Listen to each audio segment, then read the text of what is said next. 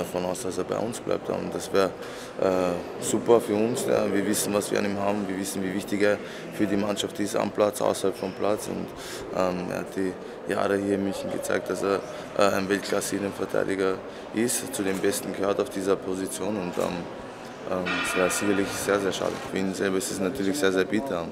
Er hat eine sehr gute Vorbereitung hinter sich. Und wenn sowas im ersten Spiel gleich passiert, ist es nie schön. Aber ich bin mir da sicher, dass er dann noch stärker zurückkommt, weil er einfach ein Weltklasse-Spieler ist und wirklich sehr, sehr viel Potenzial hat. Für uns ist es auch natürlich sehr bitter, wenn so ein Spieler ausfällt oder ausscheidet. Wir wissen, was wir an ihm haben. Er ist ein sehr wichtiger Spieler für uns in unseren Reihen und hoffen natürlich, dass er so schnell wie möglich wieder zurückkommt.